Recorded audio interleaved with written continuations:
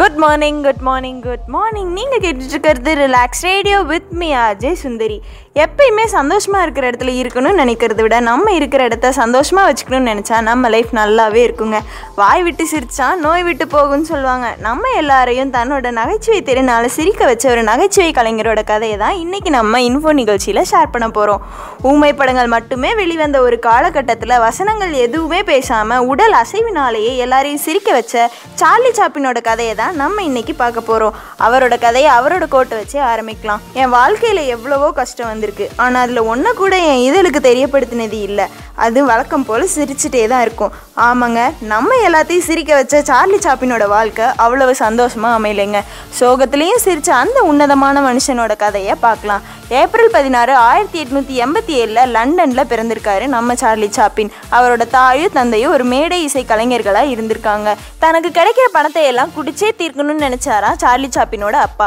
இதோட விளைவா நடக்க தெரியாத வயசுலேயே நடனம் ஆடவும் பாட்டு பாடவும் கற்றுக்கணுன்ற நிலைக்கு தள்ளப்பட்டாரு நம்ம சார்லி சாப்ளின். கொஞ்ச நாள்லேயே தாயும் தந்தையும் பிரிஞ்சுட்டாங்க. அப்பா கொஞ்ச நாள்லேயே குடிப்பழக்கத்தினால இறந்து போயிட்டாரு. மது வீட்டிற்கும் நாட்டிற்கும் கேடுன்னு சும்மாவா சொன்னாங்க. அதனால அவங்க அம்மா மென்டலி சேலஞ்சு பர்சனாக மாறிட்டாங்க. அதுக்கப்புறம் சின்ன வயசுலேயே தாயை தந்தையை இழந்த நம்ம சார்லி சாப்ளினும் அவங்களோட அண்ணாவும் ஒரு அனாதை இல்லத்தில் சேர்க்கப்படுறாங்க. 7 வயசில் ஒரு இசைக்குழுவில் சேர்ந்தாங்க. ஆனால் அதுவும் 1 வருஷம் தாங்க நிலச்சிது.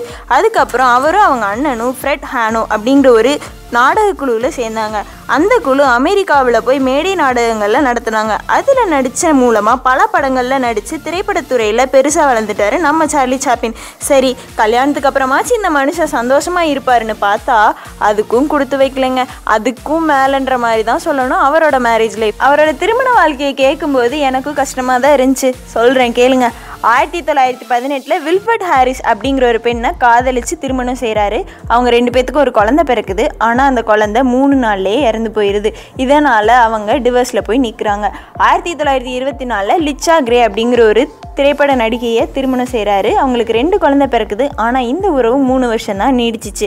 அப்புறம் பொலாட் கொராஜ் அப்படிங்கிறவங்களுக்கு திருமணம் செய்கிறாங்க. ஆனால் இதுவும் டிவோர்ஸில் தாங்க போய் முடியுது.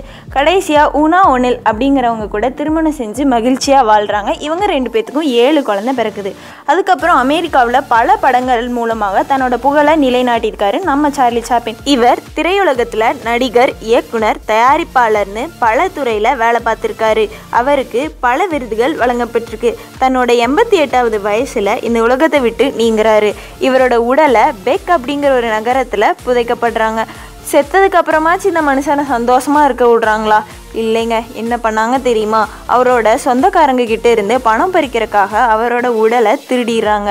ஆனால் இந்த திருட்டு ஒரு தோல்வின்னு தான் சொல்லணும். அவரோட உடல் கண்டுபிடிக்கப்பட்டுருச்சு. அதுக்கப்புறம் அவரோட உடலை யாருமே எடுக்க முடியாத அளவுக்கு அடக்கம் செஞ்சிடுறாங்க. வாழ்க்கையில் எவ்வளோ கஷ்டம் வந்தாலும் சரிங்க, அதை ஈஸியாக எடுத்துக்கணும். அப்போ தான் லைஃப் அச்சீவ் பண்ண முடியும். அப்படிங்கிறதுக்கு ஒரு பெஸ்ட் எக்ஸாம்பிளாக நம்ம சார்லி சாப்ளின் இருந்திருக்காங்க. நமக்கு சோகம் வந்தபோது சிரிக்கணும், மற்றவங்க சோகமாக இருக்கும்போது சிரிக்க வைக்கணும். நம்மளால் முடிஞ்ச அளவுக்கு எல்லாத்தையும் சிரிக்க வைக்கலாம். இது போன்ற பல இன்ட்ரெஸ்டிங்கான விஷயங்களை தெரிஞ்சுக்கிறதுக்கு நம்ம சேனலை சப்ஸ்கிரைப் பண்ணிடுங்க. கூடவே அந்த பெல் பட்டனையும் கிளிக் பண்ணிடுங்க.